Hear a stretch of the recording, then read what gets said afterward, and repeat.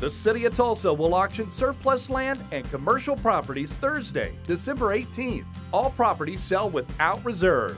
1712 South Phoenix Avenue is a former fire station with approximately 2,670 square feet. It auctions at 11:15 a.m. Eastern Time. 1401 North Lewis Avenue is also a former fire station with approximately 2,230 square feet. It auctions at 4 p.m. Eastern Time. 136 East Mohawk is comprised of 3 lots selling together, comprised of approximately 1 acre. It auctions at 5:30 p.m. Eastern Time. These City of Tulsa surplus properties sell without reserve on Thursday, December 18th. Remember, bid live on site or live online at auctionnetwork.com. This is a Williams & Williams real estate auction.